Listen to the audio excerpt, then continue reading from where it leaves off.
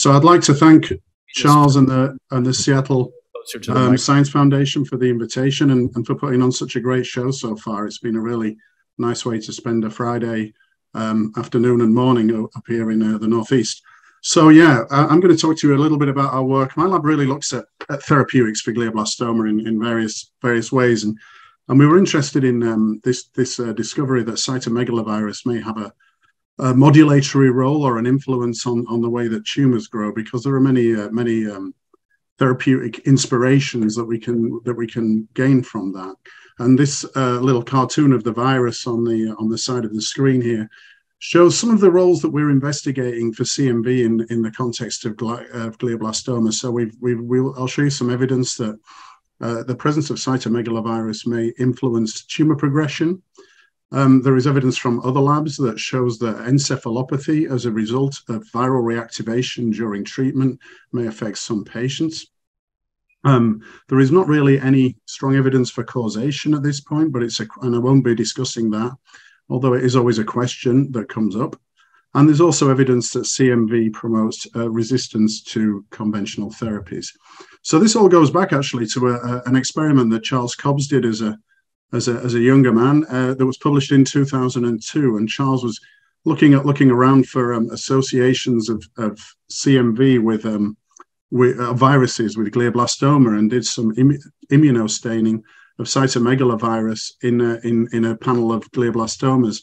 And his staining approach showed that there was a signal in all of the glioblastomas that he examined where there was nothing in normal brain. And this discovery sparked a whole series of further investigations, functional investigations of CMV in glioblastoma stem cells, CMV gene associations, so overexpression of CMV genes, etc. in glioblastoma, that provided some support to the original idea that CMV may play a role in glioblastoma. And it also inspired some clinical trials using immunotherapies and antiviral therapies against glioblastoma. However, this initial spurt of work spurred a bit of a backlash. So several years ago, almost 10 years ago now, there were a series of papers that came out in neuro-oncology and in New England Journal, promoting the idea that CMV may be important in glioblastoma clinically. However, there was a kind of backlash against this and some criticisms of those original experiments from some groups, as you can see here, that really questioned that. So, and there were also some additional studies that showed that CMV, at least by conventional staining methods, so conventional immunostaining and in situ hybridization, were not able to detect CMV. So I wandered into this minefield of controversy, actually, and also no one could detect CMV transcripts in TCGA data. So there's still some outstanding questions that we're trying to address in the lab. But I wandered into this controversy, thinking it was a very interesting idea. And so my lab originally did some staining for CMV in glioblastoma, and we were able to recapitulate to some degree Charles's original results. Here we see some positive staining for a CMV protein called IE1 in a human glioblastoma specimen. And we also did some nice immunofluorescence studies for CMV PP65, which is the major immunodominant antigen in human glioblastoma. So I have an old laser pointer that's actually going at the same time, so I apologize for that. We saw some PP65 immunostaining and some CD31 and it overlapped with blood vessels essentially, but very specifically with pericytes stained here by NG2. As you can see, there's a very great merge between the two. We've done some PCR studies, and these are ongoing, using optimized primers against CMV genes in glioblastoma specimens. We can see a small but significant amount of CMV IE1 in our specimens that we've looked at so far. And also we've developed a mouse model in which we can see intratumoral expression of CMV genes. Just to quickly introduce CMV, if we don't know, it's a very, very common virus in humans. About between 50% or 100% of people are infected. It's a herpes virus. It's a lifelong infection after you're infected. It's a complicated virus with 235 at least genes, 165 genes and many more open reading frames. and it persists lifelong. And as you age and your immune system declines, CMV can creep out with increasing frequency and actually skews your circulating T cells to be largely a high proportion, of the T cells that circulate actually recognize CMV with aging in infected individuals. And because it's conserved across mammalian species, it gives us a chance to actually ask questions in mouse models. And that's what I'm going to really talk about in a couple of minutes. But a couple of really important pieces of evidence supporting CMV, or at least supporting our investigation of CMV. This paper from 2020 that came from Cecilia Söderberg-Nockler's lab in Sweden, which shows that in their cohort of patients, it's a large cohort of patients that they've been treating with valganciclovir, which is an antiviral drug that stops CMV replication. And this, when combined with standard of care in primary glioblastoma patients in the Karolinska Institute, they were able to show a median survival of about 24 months, which is obviously a very significant increase compared with historical controls. And this came out in 2020, and there's a phase 3 trial going on now. There are a bunch of other trials using CMV-targeted immunotherapies, such as pulse DCs or anti-CMV T cells isolated from patients and expanded ex vivo. And those trials have shown a series of encouraging results, although they're relatively small trials that have been published so far. This is an interesting set of studies as well, supporting a potential reason to think about CMV in glioblastoma. This is from a group in Germany who have monitored CMV reactivation during therapy in their cohort of patients. And they were able to see the appearance of CMV infection in a subset of their patients by measuring CMV genomes and by measuring IgM in the serum. And they could detect that in a small subset of patients, about 20% actually, in their group, that CMV could reactivate, and that those patients actually did remarkably poorly, and they thought that was due to HCMV associated encephalopathy. And over here in this figure, we have some potential reasons for that. So we have already an immunosuppressed tumor. We have a virus that's constantly trying to get out of its latent state. It actually resides quite commonly in monocytes, which are recruited to glioblastoma.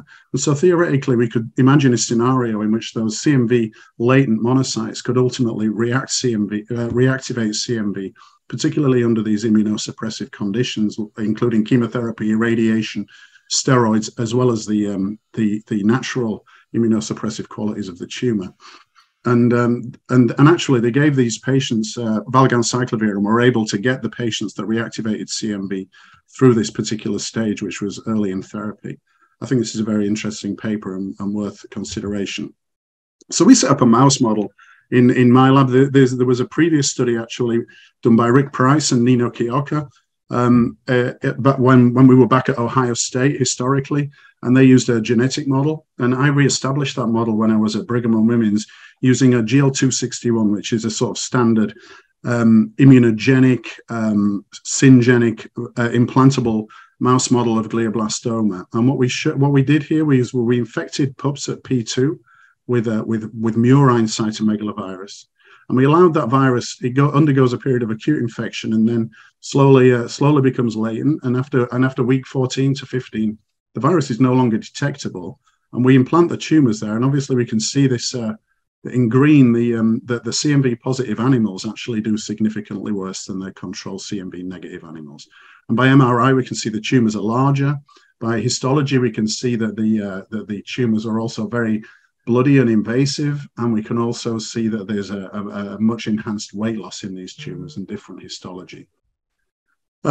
Just going back to another study by Charles, this is an important experiment where Charles took his human patients and looked at the serum CMV IgG in those patients. And in the positive patients, we can see here the overall survival is significantly less, again supporting this idea that CMV may be promoting tumor progression. We also have shown in some unpublished work that when we treat CMV-infected cells, or glioblastoma cells in vitro, they do not respond to TMZ. So this is in the green here. We're no longer able to kill those cells with temozolomide, and we actually show a downregulation an upregulation of MGMT in the presence of CMV infection. And we think this is driven by an NF-kappa B responsive element in the MGMT promoter, because when we knock down the NF-kappa B rel A, which is actually confusingly P65, but this is NF-kappa B, we can actually block that induction of MGMT in those cells. And when we treat the mice infected with CMV in green here, with temozolomide, we do not see an increase in survival, whereas we do in our controls. So there could be multiple reasons why CMV positive patients actually do a little bit worse. Here's some data from our mouse model where we asked the question of whether an antiviral drug might have an effect on survival, an impact on survival in these mice. So we treated them with an antiviral drug called cidofovir during the tumor growth stages, and we were able again to shift the survival of these mice to almost in the same area as the control animals, whereas the control animals didn't respond to this antiviral drug at all. And this shows some of the changes that we see when we treat animals with cidofovir. So the MCMV positive animals have abundant angiogenesis. This is reversed by antiviral drug treatment. They also express a protein called PDGFD, which I think drives some of these effects that we see. And again, that's reversed in the presence of an antiviral drug. And also some of the blood vessel phenotypes, which I haven't had time to really describe in great detail, but pericyte association with blood vessels, which we see very clearly in our mouse model, are reversed again by the antiviral drug. So in some more recent work, we've gone on to extend our studies into multiple mouse models. So here we have 4 different syngenic mouse models syngenic with black 6 mice. They're all genetically distinct and come from various different backgrounds. And what we see in each case is that the tumors grow faster, the animal survival is shorter, and we've seen that, and we can see the tumor volume here is increased in each case. So this is a robust effect across multiple mouse models. When we try to investigate the presence of CMV in these tumors, we can see here that there's an association of two murine CMV antigens with endothelial cells in the mouse model. This contrasts with what we see in the humans, which is pericytes, but this can be actually accounted for by species-specific differences between the human CMV and mouse CMV that we see. So we do see CMV in the tumor microenvironment. We also have the most robust phenotype we see in this model is that there's increased angiogenesis. And across all 4 of these models, in the naive state, we can see there are blood vessels detectable using CD31 staining, but that these blood vessels are much more abundant and much more mature in their look in general compared with the controls in the CMV positive animals. So we have a CMV-driven increase in angiogenesis across the board. We also looked here at some other markers. So on the left, the control animals, this is a GL261 tumor. There's not much going on in terms of inside the tumor, in terms of macrophage or microglia infiltrates. And there's a very, very nicely defined border between the tumor and the normal brain. In great contrast, there's a very mixed border, invasion, reactive astrocytes in the CMV model, and also there's the presence of IBA1 positive cells, which are the macrophages or microglia inside the CMV infected tumor.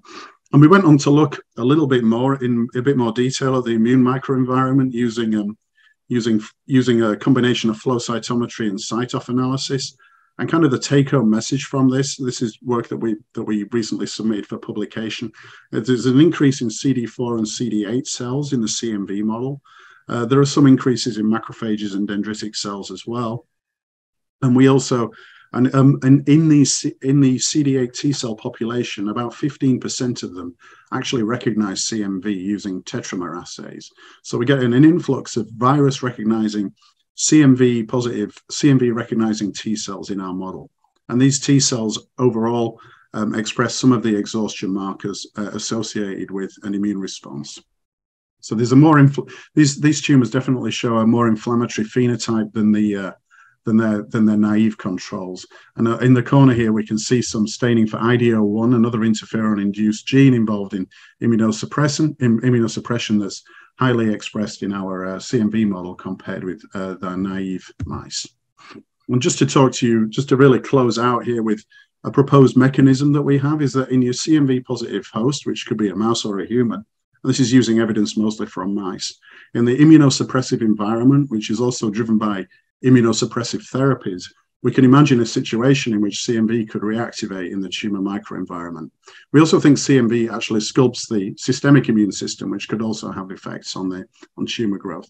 Anyway, the reactivation in the TMV in the tumor microenvironment we propose activates various transcription factors, including NF-kappa B and STAT3, driving the expression of a number of different cytokines, including PDGFD, which we actually have some evidence is very important in this process. This leads to pericyte recruitment, angiogenesis, and improved blood flow, leading to increased growth. But then also that growth could lead to further CMV reactivation, resulting in a kind of feed-forward cycle, we think. There are various points at which we can potentially hit this therapeutically. So immunotherapies directed against cytomegalovirus could be useful in terms of targeting those CMV infected cells. There's also an anti-PDGFD approach that we're looking at right now, using small molecules and blocking antibodies, and also the antiviral approach, which is now in a phase 3 trial, and which we're trying to understand using some of our mouse models as we speak, actually. So just to really summarize what I've said, in patient GBM, there's evidence for shorter survival in CMV seropositive patients. There is evidence also for a response to antiviral drugs, and there's clinical evidence of viral reactivation induced by therapy in a subset of patients. In our murine model, what we see is faster tumor growth in agreement potentially with what we see in humans. This can be reversed by an antiviral drug. In this case, we've used cidofovir, but we're investigating other ones as we speak. We see this angiogenic and pro-inflammatory tumor microenvironment. We also have some evidence that's not in this talk and is under review right now that this is independent of infection age. So we can infect adults, we can infect young animals, and we seem to have the same phenotype. We also, when we use a virus that's defective in replication, we do not replicate our phenotype. So we believe that this phenotype that we see is actually dependent on viral replication. We're trying to work on detection, clearer detection methods, and we're trying to model further clinical scenarios in our mouse model and identify new targets, which actually this model has enabled us to do. And I'd like to thank everybody involved, including Charles, who remains the inspiration in this field, and also my former chairman, Nino Kioka, who really helped initiate this, Charles Cook, who was our collaborating CMV expert, and my two hardworking postdocs who drove all the work that I've presented today. And thank you for the opportunity to speak to you. Sean, what a great talk. Obviously, it's hits home for me because I'm very interested in this area. I have two questions. Number one, when you try to PCR the virus out of the tumors in the mice, do you find that it's easily detectable, robust by viral DNA in the tumors, or is it more like in the human tumors where it's kind of hard? Yeah, we find that it's a little easier to detect in the mouse than the human. Don't know exactly why, but yeah. My second question is, I think the take-home point was when there's increased infiltration of monocytes and T cells, they come in, but they are